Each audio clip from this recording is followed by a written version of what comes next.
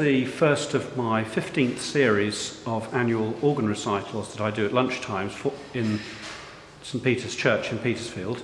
This year I'm doing them on the newly refurbished Lammermuir Organ.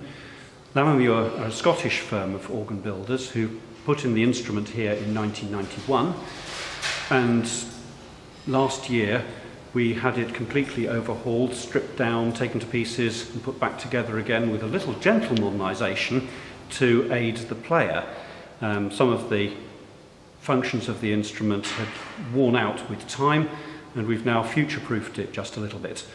And today's recital, as I say, is the first one of 4, making use of as many of the functions that have been put onto the machine as I possibly could in one short space of time. I've been playing the organ with both feet only, as well as using hands and feet, and exploring all the versatility that the instrument now has.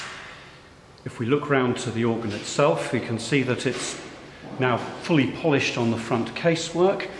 All the pipes were taken out and individually polished, vacuum cleaned inside and out, and put back together again, and the whole thing now looks splendid in its oak casework.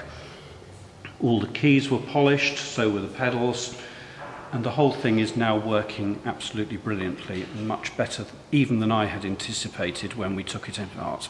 Must be a great pleasure for you. It's a huge pleasure, because it now means that I can play repertoire that I've not had the chance to play since I've been at the church, because of the way the machine used to function. The modernisations have facilitated the setting up of the instrument and the registration, as it's called, to alter the stops as I go along. Now it's easy to do that, and I can make adjustments as I need to without having to do every single stop, push and pull by hand. Wonderful. This is a movement from Handel's 5th Organ Concerto, arranged for solo organ, as there isn't an orchestra in the building at the moment. Okay.